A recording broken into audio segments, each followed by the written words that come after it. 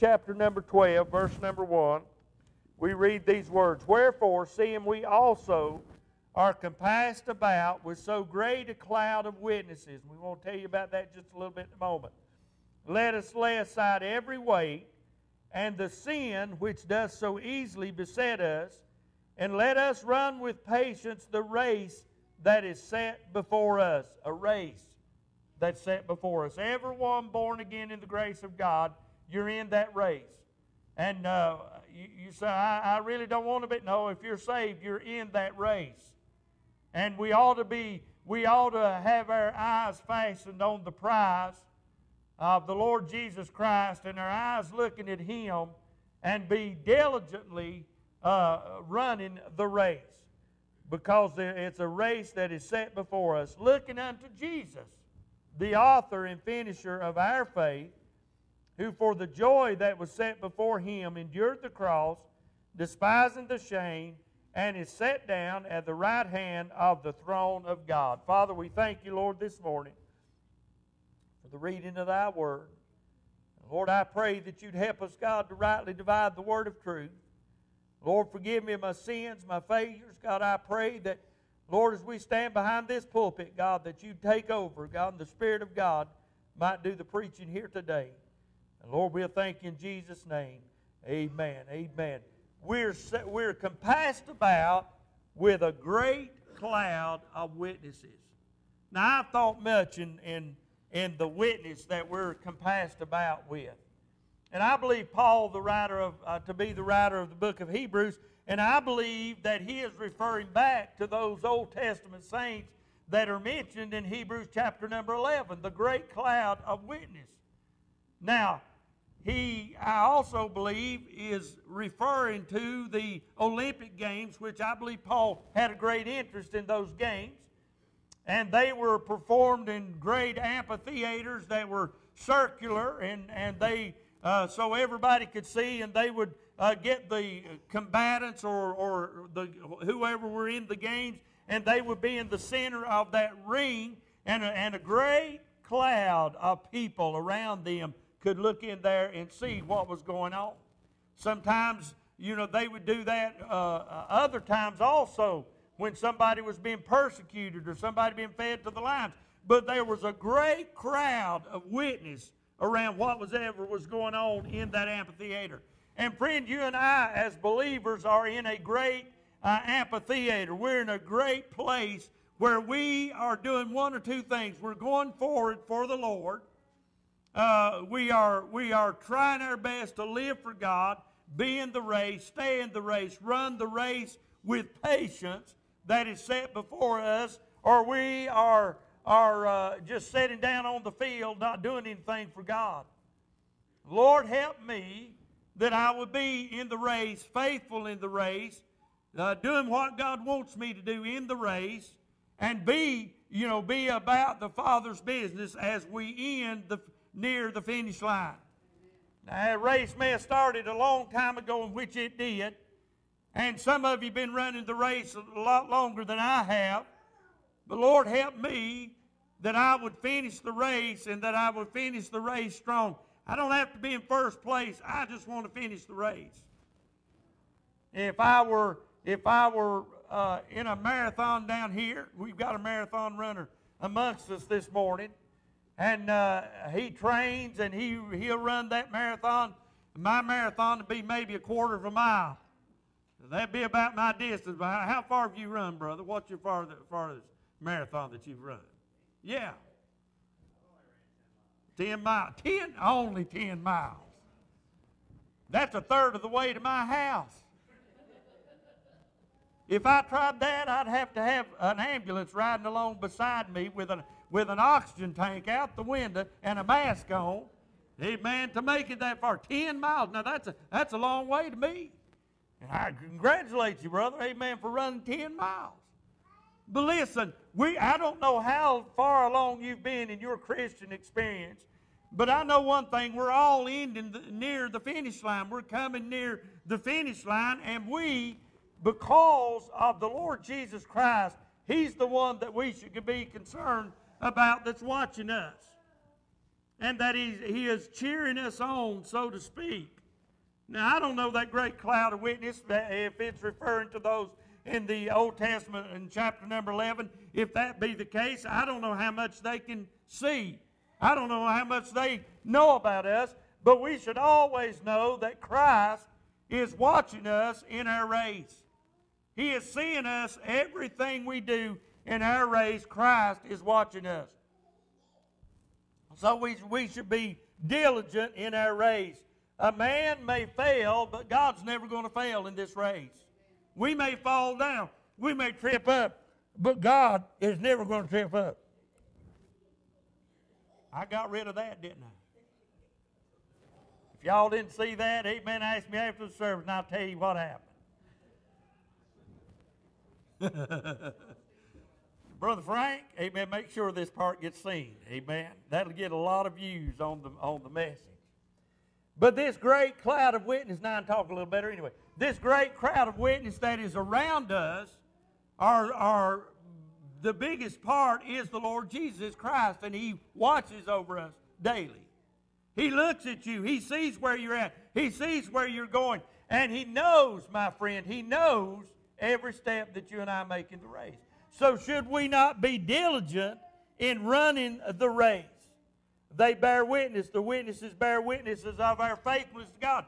Whether it be that cloud of witness that we find out in Hebrews chapter number 11 or not, we need to understand that Christ is watching us. He's seeing and knows our faithfulness to God while we run this race. So remember, friend, the race that you're in, there is an audience in this race that you're in. And not only is Christ watching on, but believers around you are watching on, and they're seeing you in the race that you're in. Other people notice whether or not that you're serving the Lord and doing the will of God. And friend, when you do that, I talked to a man this morning, and I told him, I said, and I always try to encourage him, to go to church and to do what's right with the Lord. And I talked to him this morning, and I said, well, preaching starts at 11. Amen, you've got plenty of time. We that are in the race should try to encourage those that are not in the race to get in the race. Amen. And I believe that's what we should do as believers, is to encourage others to get into the race. Now, friend, I'm not always being as faithful in the race as I should be. And I'm going to be the first one to admit to you that. There's been times when I've been running the race in the spiritual life, in the Christian life, and I've been in a valley, and there was a big hill ahead of me. And that big hill ahead of me became a challenge. And sometimes I might get part of the way up that hill, and I back off a little bit because I'm tired in the race. But the best thing to do is when you run up on a hill in a race, you might slow down a little bit, but you just keep up a full head of steam, and you keep trudging up that hill till you get to the top. Amen. Don't quit. Don't sit down. Don't wait. Just keep going for the Lord. Stay in the race. And here's how we do this. Number one, and I'll be about 15 minutes and I'll be done. Number one, first of all, you and I that are in this race, we need to take a stand against the evil of this world. Now, there's evil in this world more than you and I have ever known. There is evil in this world. And we as believers, we as Christians, we as soldiers of the cross need to take a stand against the evil of this world. Now, I don't know what kind of evils that you may face, what kind of evils that we're going to face in these last days, but some of the things that I'm seeing now on the news, friend, are not things that are really pleasant to think we're going to face as believers. Franklin Graham says, and I believe it, and I've said it all along, and he confirms what I've been thinking and saying. We're headed for persecution as believers. We're headed, in this country, right here, in this country, if God doesn't change something, and it'll take God to do it, but if something doesn't change in our country, we as believers are going to face persecution. But we as believers need to take a stand against the evils of this world. Now, when you go to standing against sin and against the evils of this world, it's not going to be a popular thing. It's never popular to stand against what is popular. It's never popular to the worldly crowd to hear someone take a stand against the things that they like to do. You know, and people, I'm telling you today, as believers, we must take a stand against evil and for good and for righteousness. And again, that is not something that is going to be popular. And so we, as Christians, the worst thing that we can do as believers is to remain silent and not say anything. One of the things that has got our country in the mess it's in is because believers have remained silent on important things that have happened in our nation. Preachers have not had enough guts to stand up against the evil of this world and against things that have gone amok in our society, and we've not said anything about it, and now many evils have taken over our country because no one has had the nerve to stand up and take a stand against it. And by the help of God, friend, we should take a stand against the evils of this world, and don't be silent. I got into it the other day. Well, I didn't get into it. Someone came along and made a statement to me that a person that I work with said, told, and I'll not get into all the details. I'll tell you later if you want to know. But said, you know, that person said they're going to come and sit on the front pew of your church. And I said, that's fine with me. And their jaw dropped open. And I said, when you see that person, tell them that they're welcome to come and sit on the front pew of our church. And so I didn't hear no more about it. 2 or 3 days later, I saw that person that they were talking about, and I went over to that person and I looked at him in the eye and I said, you're very welcome to come and sit on the front pew of our church. And that person's mouth flew open. Listen, friend, we should not be afraid to stand against evil, but we also should be very welcoming to tell people the evil of their ways. Take a stand against it, not be afraid to take a stand against it, but let people know why we stand against what we stand against. You know, and as believers, if we're going to run the race well, with these last days, we're going to have to take a stand against evil. See, we don't need to suck up to evil. We don't need to coddle up to evil and to rub shoulders with evil, but we need to name what evil is and what's wrong and take a stand against those things. As never before. Lived in a community, as we pastored a while back, we were in a community, and there was a store down the road that had never sold alcohol. Never had. It was within it was about 3/4 of a mile from the church. And it was legally in a distance where they could do that. And it was asked of me, preacher, what do you think about it? I think it's wrong. I said, it's never been on Rims Creek. It never has been on, hasn't been on Rims Creek. And we don't need that in our community. So I did what I thought and what I believed to be was right. And I gathered many, many signatures against that establishment obtaining a license to sell alcohol. And however deep inside, I kind of felt like that it was futile, but I felt like also that it had to be known that that church was not in favor of that happening right there in their community. So we took a stand against it. Well, we took it to the necessary authorities, and they looked it over and said, well, such and such has a legal right to do so. But I let them know. I said, they may have, and it may be perfectly legal by state law and local laws. I said it might be perfectly legal, but I said I feel like we don't need it in our community, and so we did what we could do. Guess what? They let them do it.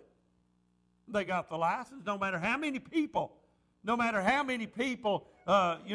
that petition. I forget there was a lot of people signed it.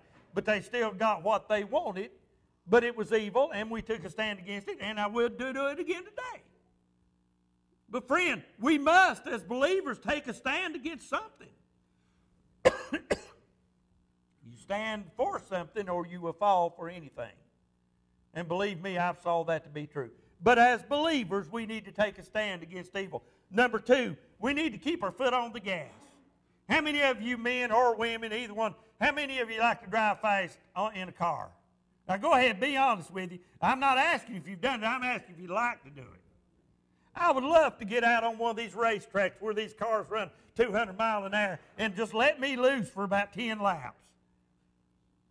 I mean, I would love that. It's hard enough for me to keep my foot off the gas going down the interstate. And I've seen some 3-number figures on the speedometer before. I mean, that's just a thrill to me. Brother, it ain't been lately. I know the policeman back here, his ears perked up when I said that. It's been a long time.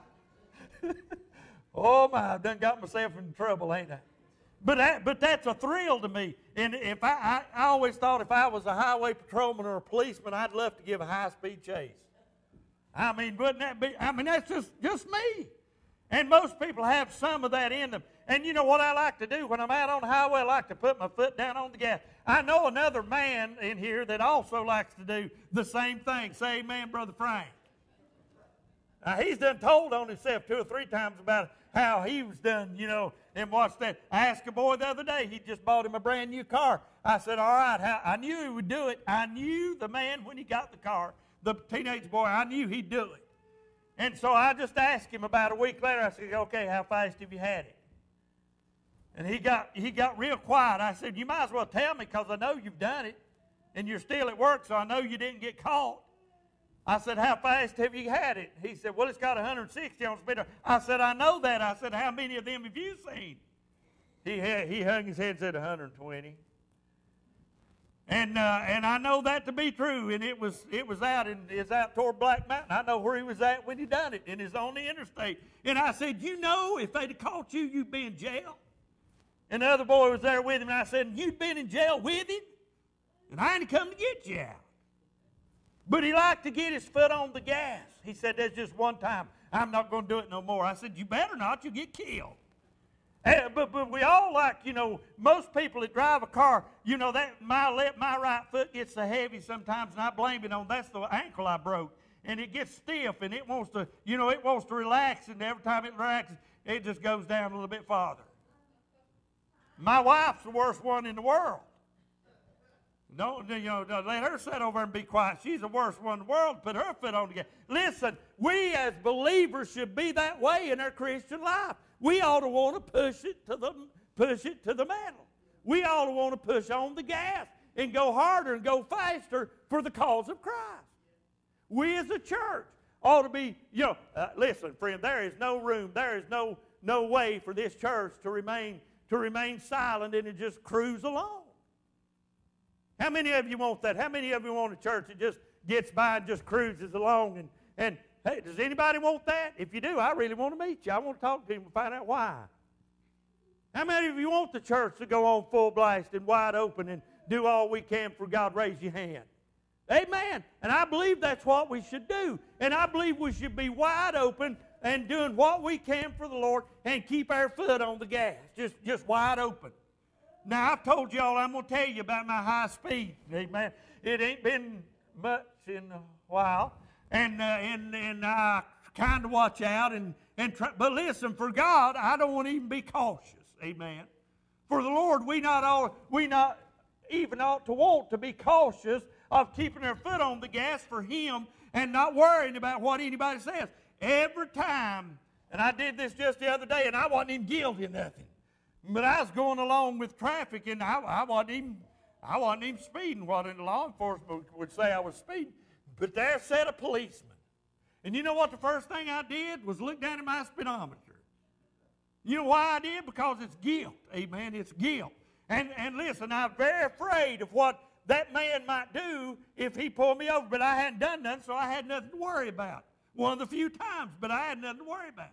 I have passed police officers, and brother, don't hold this against me, and I have passed police officers and I've been doing 10 miles over the speed limit, which if the speed limit is 70, that tells you how fast I was going.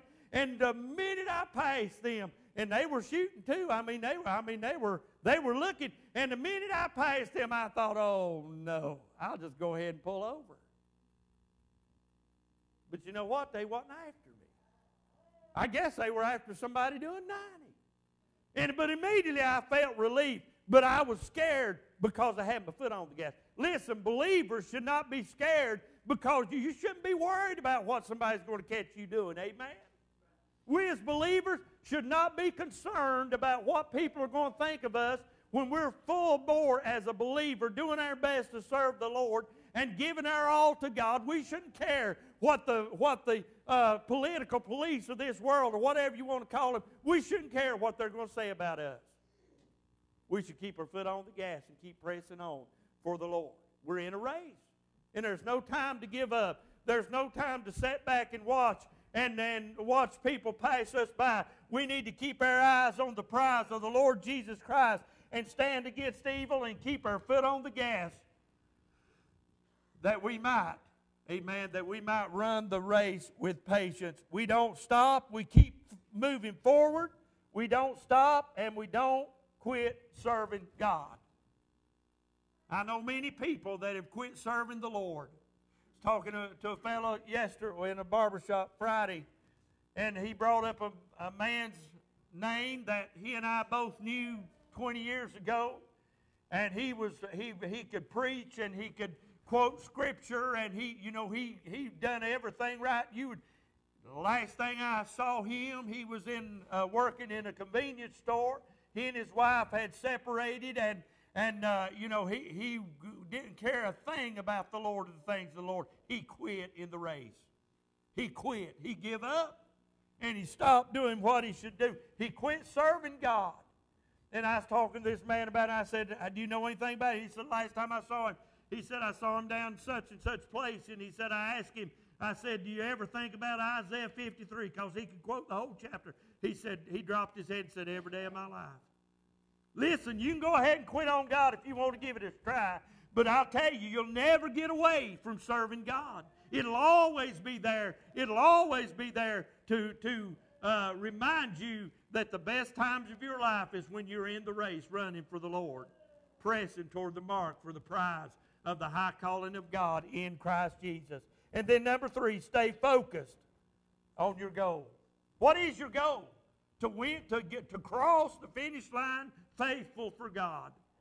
What's crossing the finish line? Either when God sends and the rapture comes and takes us out of here, or when we die and go the way of the grave, we're going to finish one of these days. Run well, church, run well, that we might finish the race with patience and full of God and full of the grace of God. And last of all, you ain't going to run well unless you keep your tank full. Now, these race car drivers, they run around that tank. They get in the curve, they hit the gas. They don't slow down to hit the gas to hang with the curve. But soon, if they're going to finish that race, they got to stop and get some fuel in that tank. And so they pull in the pit stop.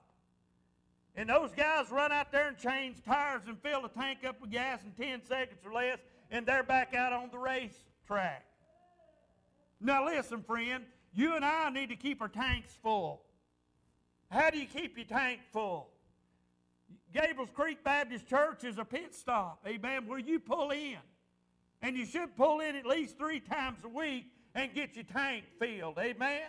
You should pull in and get your tank filled and get encouraged and let the Word of God speak to your heart and fellowship with God's people and get back in the race. We need to keep our tanks full by being around God's people and by going to church and serving the Lord and praying and reading the Word of God. Keep your tank full. If you don't, you're going to run out of gas.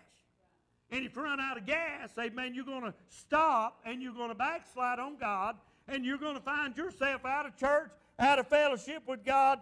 But you have, sometimes, you have to keep pressing on and keep your tank full. This preacher, I've been going through a battle. You know what you're doing? You're using some of the gas. you need to get back and get back to where you can get filled up again. Listen, I'm going to tell you something. I can't do that, church. We missed a couple of Sunday night and Wednesday night because of bad weather. There ain't nothing I can do about that. But I tell you what, my tank gets down around empty if I don't get to the house of God. So, friend, we need to keep our tanks full and serve the Lord. Stay in the race. Don't get out of the race. Stay with God. Don't get out. Don't get away from God. Stay in the race. Don't give up. Don't quit. And find ways that you can run it better. Church, as a church, we need to stay in the race. We need to keep doing all we can. We don't need to quit what we're doing. We need to do more of what we're doing. We don't need to be discouraged. We need to be encouraged in the things of the Lord. Church, we need to stay in the race. We need to amp it up just a little bit. Amen. We need to run a little faster. Amen. We need to do more. All we can to get the gospel out as a church, we need to do it. God help us to stay in the race. Father, we do thank you this morning, God, for the Scripture. God, we thank you, Lord, for your help and your guidance. Lord, I pray, God, that today, God, we be encouraged to stay in the race. Lord, that we be encouraged, Father, not to give up, not to give in, but to stay in the race. Lord, that we might finish the race. Lord, dear Jesus, that we might gain a prize, Lord, at the end of the race, which is Christ Jesus. Lord, we'll thank you and praise you, God, in Jesus' name. Amen. God bless you. I'm through. That's all. Amen. Anyone got anything on your heart before we dismiss? Anyone?